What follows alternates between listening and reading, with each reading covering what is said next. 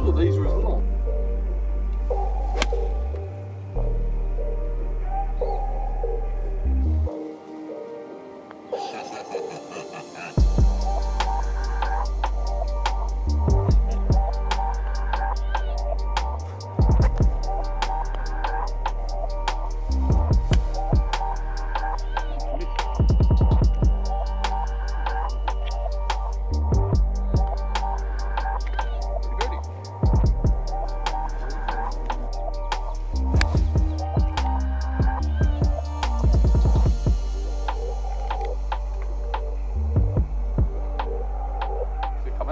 No. So that's not too far away from being green ice, is it? Oh, that's it.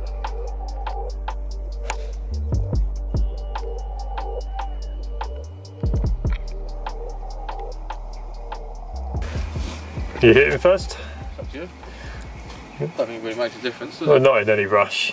Right, Nick, welcome to Hampton Court Palace. How are you finding it? We're a long way into this round because we've gone through so many groups. We've gone through 7, haven't we? Gone through 7. 7 and we're on. Yeah. Yeah, it's alright. Okay, well we'll do the first 3 questions because what are we on? 14. Yeah. So we'll do the first 3 questions. Yep. So clubhouse and facilities. Everything, well, pretty much the pro shop and that was shut, wasn't it? Yeah. So that to me marks it down, if I'm honest, because everywhere's open now, isn't it? Yep. Go 2. Okay. Yeah, polite 2. Course condition. I mean, it's hard. There's a lot of patchiness. I'm going to go 2 again. Okay.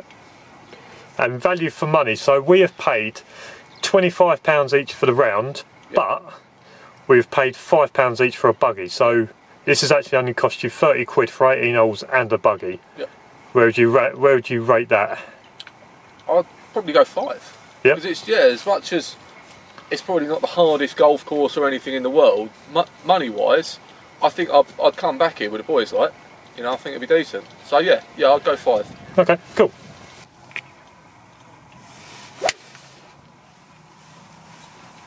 That's not perfect, I don't know what it is. So modest. So I would give Hampton Court Palace, I'm going to say a 3 out of 10 for, 3 out of 5 for clubhouse and facilities. I think the facilities are okay here. They've got quite a good driving range and they've got sort of a shortish game area, more chipping and just putting. The clubhouse, nice, it's presentable. It's actually quite a nice looking clubhouse from the outside as well, which I think marks it up a little bit. So I'll go 3 out of 5 for that.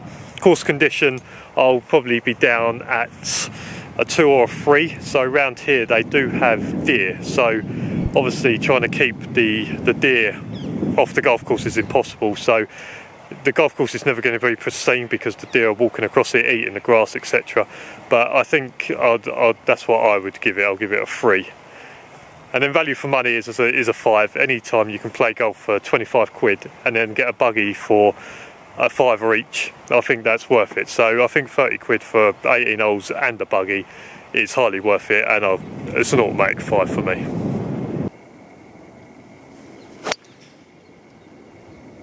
Too much. Right, Nick did say if it wasn't perfect then nothing was, and he is. Although there was a moment of worry. Well, I was kind of just hoping that was going to be him. Not sure how someone's lost that, to be honest. Find out what it is.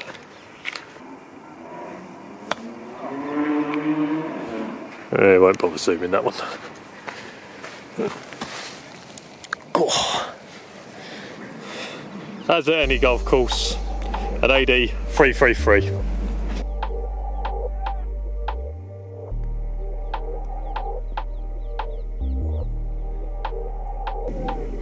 I'm glad I walked up here to put the camera there. I nearly missed the fucking screen.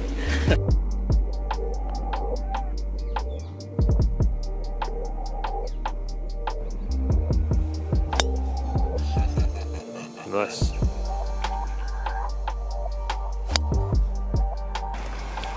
What are you looking at? Around 160 something. Yeah. Right, to me, I think the yellows have been up the back, haven't they? I'd imagine yellow's a middle, white's back, red's front. You know what? I've only just realised that. I haven't seen a yellow. I haven't seen a white flag though. Have you not? No. Okay. I might be wrong, but I can't recall seeing one.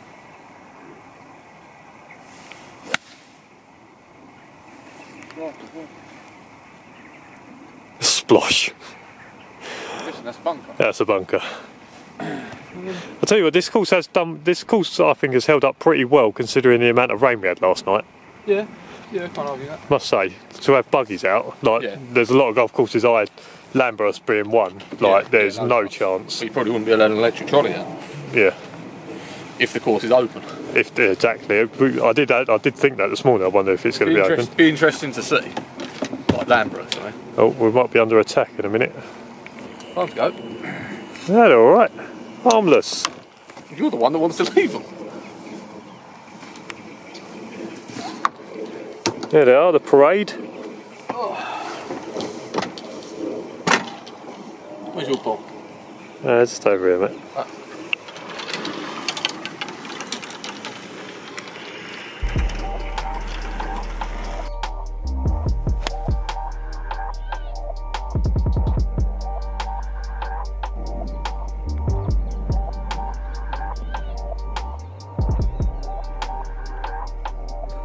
That was about.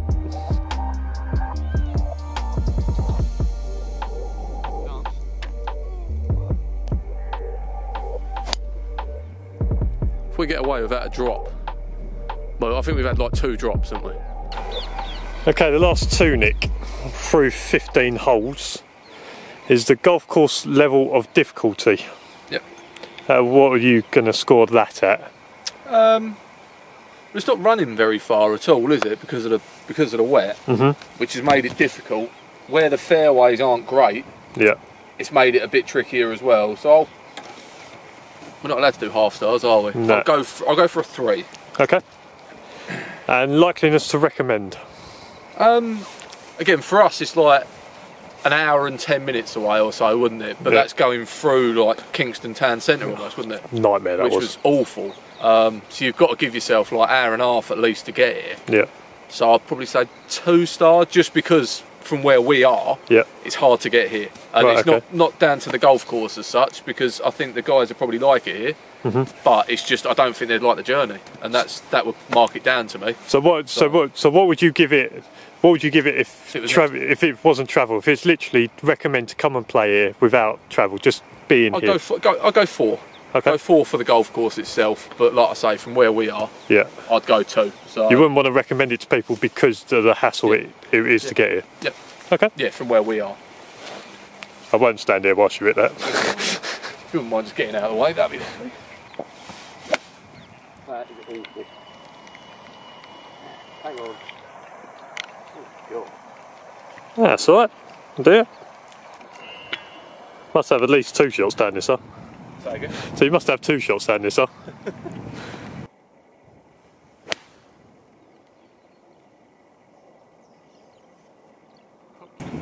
So golf course level of difficulty, I'll give this a 2. It's one of the easiest golf courses I've played this year. I mean, yeah, the condition maybe makes it a little bit tougher. You get quite hard to hit out of the fairways. And where today it's been raining last night, like I say, I think the course has done very well to be opened anyway. Hitting off them deadpan lies when it's wet is obviously very tricky, but I'll give it a 2. It's one of the easiest golf courses I've played this year. And then likeliness to recommend, I'll give it a 4. I think it's great value for money, and it's quite an enjoyable course to play. Now, someone said to me that they thought it was a very boring course, and I can see how they say that, but I think it's quite an easy golf course to play. It's quite an easy walk as well. It's quite flat, so people that find it difficult to get round the golf course or 18 holes, I think will get round here quite nicely. But I think overall, I think it's a 4. Great value for money, and somewhere that I would recommend to other people. So we'll just finish off here, and then we'll look and see where this one sits in with everyone else that we've done. I think we're at episode 7 or 8 now, so starting to get a proper top 10 going. So right, I'll see you in a minute.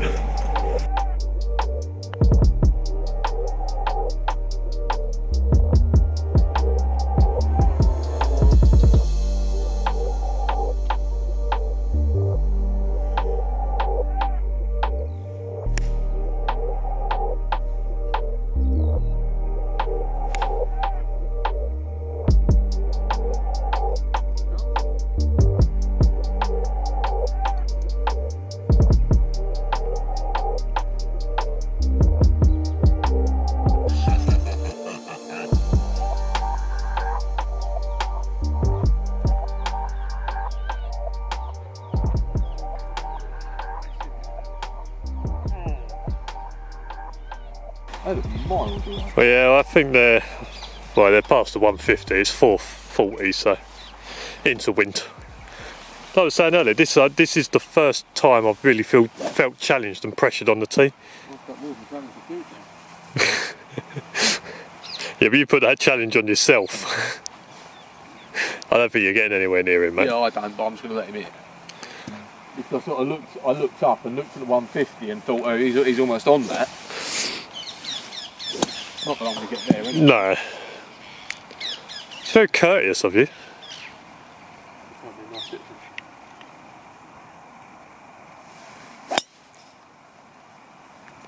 Oh, I've cut the ball all day.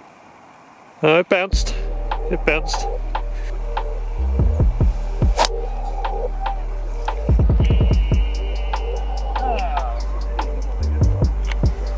Well, we went for something a little different there.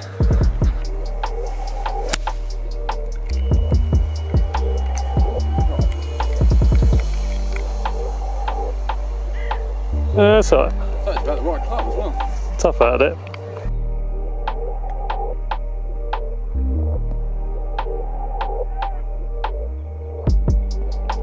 Very good.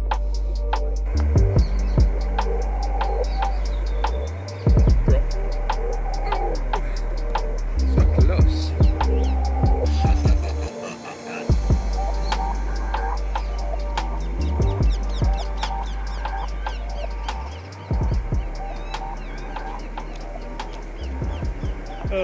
But Nick, Yep. it seems as we've done it like this last time, it seemed to work quite well. Yep. We are at Perford, playing in the next one of the Links Advisor series. But what we're going to do is we're just going to recap Hampton Court Palace. Right. So for the first time since doing this, I actually rated a golf course higher than you did. So I rated it 17 out of 25. You were 16 out of 25, which gave it an overall rating of 6.6 Right. out of 10. I think the good points were value for money and likeliness to recommend. Yeah. Where it lost stars was probably course difficulty, Yeah. and course condition. So where do you reckon that 6.6 out of 10 leaves it? Because there's only one golf course that's lower, which is Pedham, which was mainly value for money, but I don't think that was a fair comparison. I think Pedham's tougher. Yeah. Personally. But where would 6.6 sit with you in terms of having Lyd, Seaford and Isle of Purbeck just above it? I don't know really. Yeah, I mean Purbeck's city harder, wouldn't it? Seaford was, I think, probably the best course, one of the best courses we played. What was the other one you said? Lyd. Lyd. Yeah, I'd say it's on par with Lyd. Yeah. You know, because it was just a bit up down. Go rounds. Yeah, I mean, I actually enjoyed Hampton Court Palace, to be honest, and I'll put it up there with my enjoyment the same as Seaford. So I would say, although it's 6.6, I would put it level with the sevens, maybe even 7.2, maybe just better than some of, especially Lyd, something like that. Yeah, I think I'd say better than Lyd, but I wouldn't say on par with Seaford, personally. But yeah, I suppose that's what you think. But did you enjoy it? You enjoyed the day. You enjoyed. Yeah, you thought it was good value. Yeah, it was decent. It was decent. And then talking to the guy afterwards as well, the general manager or whatever he was. Mm-hmm. It was him that recommended us to come here, wasn't it?